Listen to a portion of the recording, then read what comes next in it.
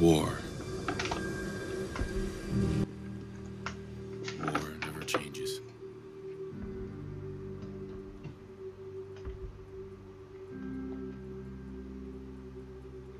In the year 1945, my great-great-grandfather, serving in the army,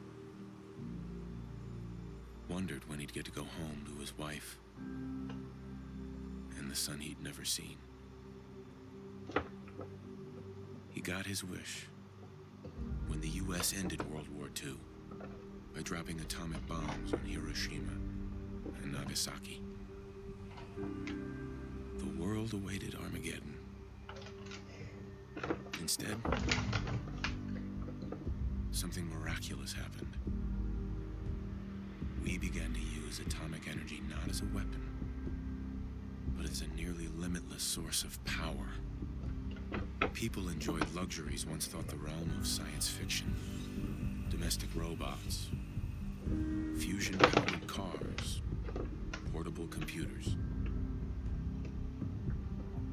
But then, in the 21st century,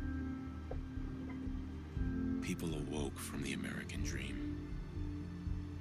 Years of consumption led to shortages of every major resource.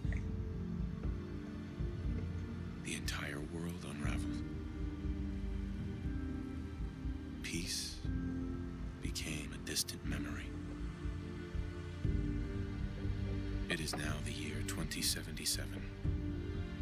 We stand on the brink of total war. And I am afraid.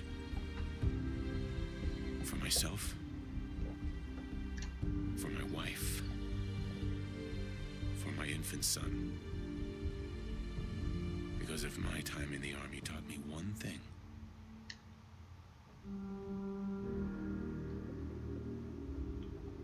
it's that war